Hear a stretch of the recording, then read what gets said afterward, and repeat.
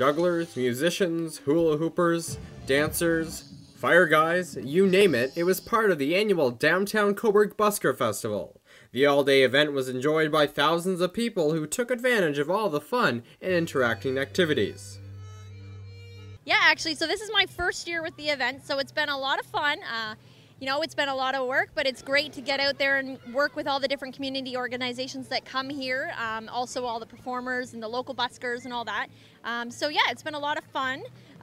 Each year we try and grow it and bring different aspects into the event to make it successful. It's been great. Like, I actually was really surprised about the number of people we had here so early, just because of the weather predictions as well. We were crossing our fingers, but yeah, it turned out all right, and we've got a great show today. The day also included the 9th annual Walk a Mile in Her Shoes in support of Cornerstone Family Violence Prevention Center and their initiatives. Men and women alike slipped on their red heels and paraded down King Street, even if it hurt just a little bit.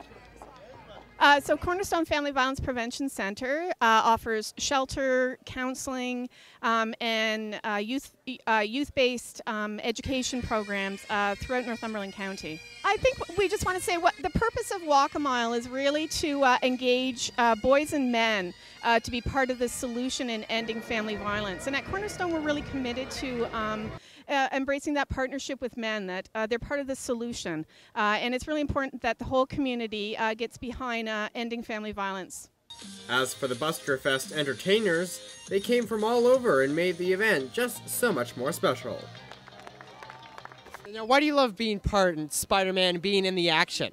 For me personally, not only is it an opportunity to entertain and perform as I always has as a dancer in my personal life, but aside from that, this is also just a great chance for me to be like a live neighborhood watch. You know, I'm a big brother, I have a little sister, I have other family members who I'd like to look out for. So I figured, why don't we have more role models jump up and wear superhero gear and just be out there looking out for their community.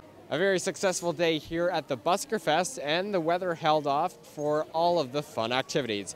And the next DBIA event in downtown Cobourg will be July 28th for the sidewalk sale. I'm Graham Beer reporting here in downtown Cobourg. Cobourg News.